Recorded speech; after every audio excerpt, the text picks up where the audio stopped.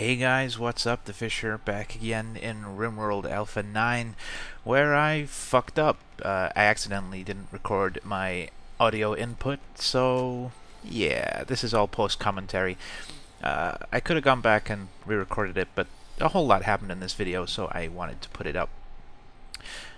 We finished our little hut for our battery, which we're putting in right now, in preparation for attacking this what is this, fourth or fifth alien pod thing, which sucks. I'm getting kind of sick of them. But, you know, it's money when we sell the core and stuff, so I'm pretty happy.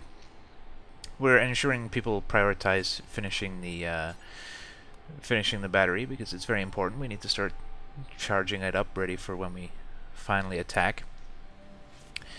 But while we're waiting for our attack to happen, there's another thing happens. Wow. Firstly, we're sorting out all our weapons and stuff, making sure everybody's equipped. But then suddenly fire happens, and Sierra nearly gets blown up.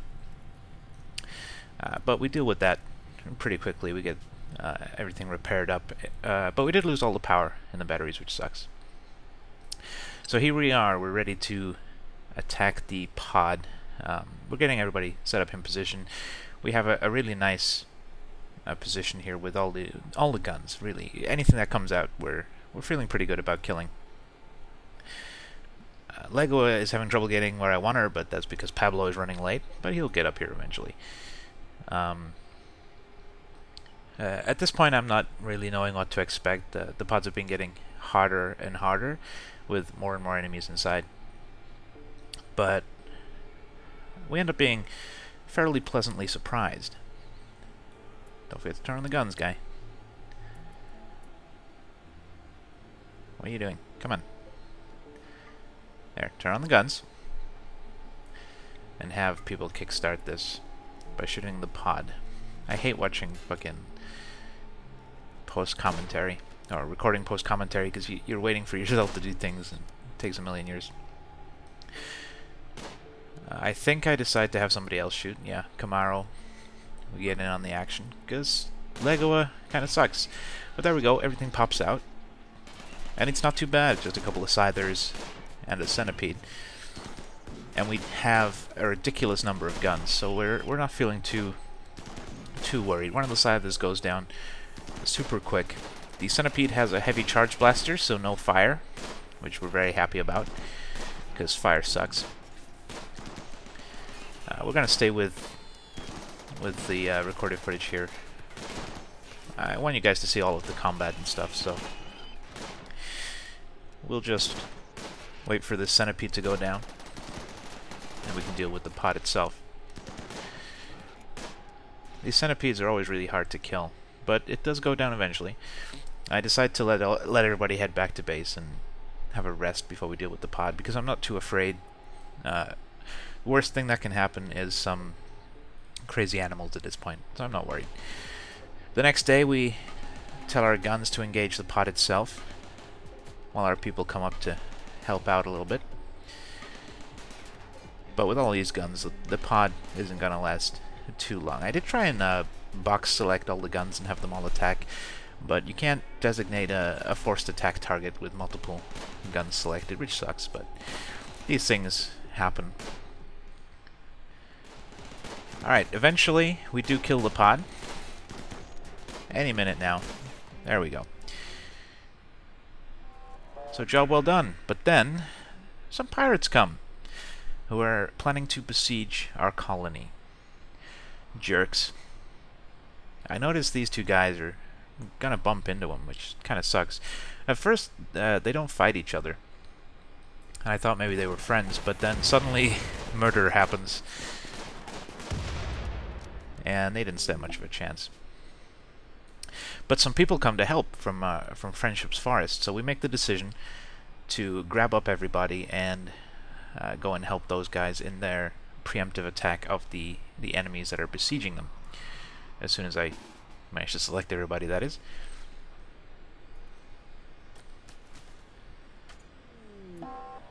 And a wild boar goes mad. That's not too much trouble. Okay, so our friends who came to help don't seem too interested in fighting. What I think happened is they were pathing to our base to try and defend from our fortifications. The AI didn't seem to understand that they had to go through the enemy to get to our base. So turns out they were no help at all, which really sucks. So we're kind of left out here with our dicks in the wind, fighting these guys without the benefit of defensive fortifications and guns and such. But we're already committed at this point, so I decide to press on with the attack, for better or for worse. So we have our guys with survival rifles laying down some fire from range. I was talking at the time about how it's a shame that suppression isn't actually a thing in Rimworld. Hopefully that'll be a thing we see at some point. So these guys shooting at them from range actually keep their heads down, which allows our guys to move up. Luckily our guys can move up because they're using that big wall as cover. Sierra gets her toe shut off, which sucks, but she's okay. She, you know, just her toe. She wasn't using it at all. But we're moving up our guys with PDWs and automatic weapons to stronger positions. But we trigger their assault, which doesn't really matter. We're committed here. Now keep an eye on that vast guy. He's throwing hand grenades, and he is gonna prove to be the bane of my existence. He blows up Julie, but you know, she's fine. She's a little bit hurt, so we decide to send her back off home. We'll deal with her when we get back. And some visitors. Well, we don't really have time for visitors, guys. We're kind of in a pitched battle. But Vass blows up Pablo. One hit kill with a hand grenade. Must have landed right at his feet. He gets completely wrecked. His torso gets destroyed, which is pretty bad. You kind of need your torso. He was our doctor. Nobody else has any significant doctoring skill, which is kind of sad. But we'll worry about that later. We decide Vass has to die right away. And just then we notice that the boar is actually attacking us from the rear. That boar I said didn't matter. He's here, and he's pissed. Camaro and Legoa deal with him, though. Or just Camaro, in fact.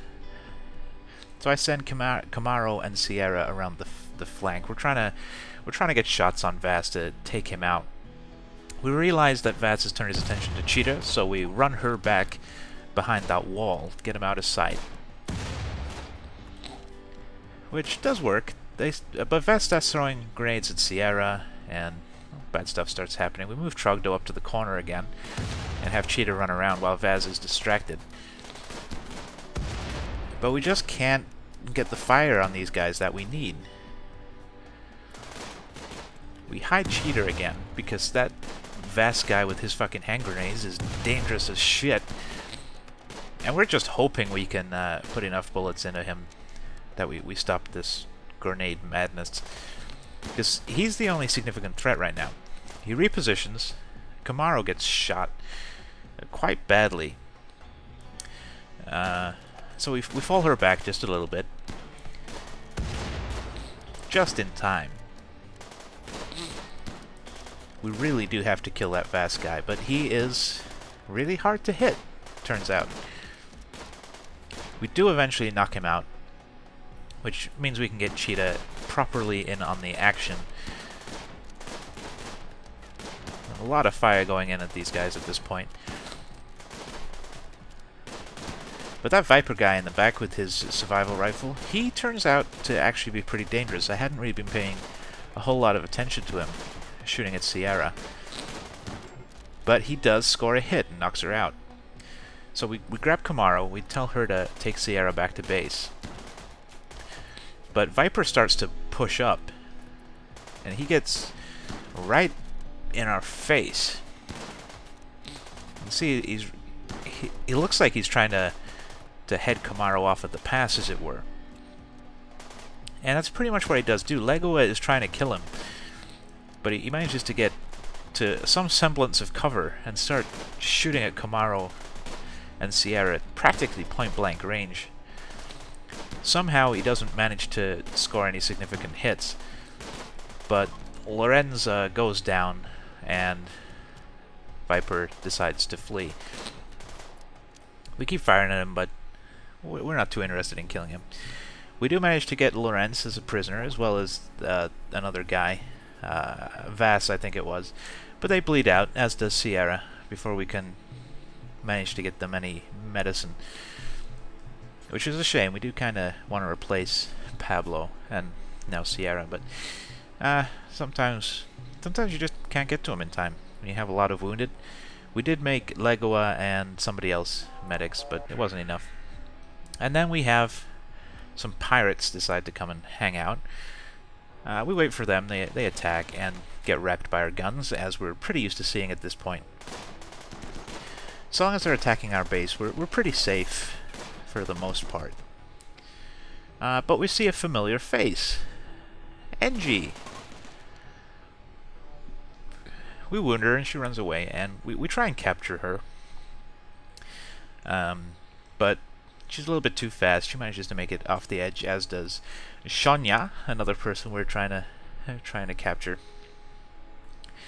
It's unfortunate. We need to replenish our people a little bit. I am having some weird video glitches. Hopefully that's not too annoying. But Shonya gets away. We try. But that's not too bad. Would have been nice, but it's not the end of the world. We do have Psycholos, though, a prisoner. Decide we're going to recruit him. He's pretty good at growing, so he'll replace Pablo in our hydroponics area, if we can get him. Which we do, and we set up his jobs to basically be the important things. We make sure everybody can do a little bit of cooking, just so they can help out with the butchering and stuff. But we decide to make him primarily a grower and a miner, and he'll help out with hauling and construction and stuff when he has the opportunity, whenever that may be. A little bit of cleaning and hauling. Always nice to have people do that if they have absolutely nothing else to do. We get a trader. We decide to offload a bunch of our marble blocks, which reminds me that we haven't yet finished our hospital. So we do that. We dig out the rest of the walls and replace them with marble blocks, and we set about doing the floor in marble as well. And cargo pods. Rice. Delicious.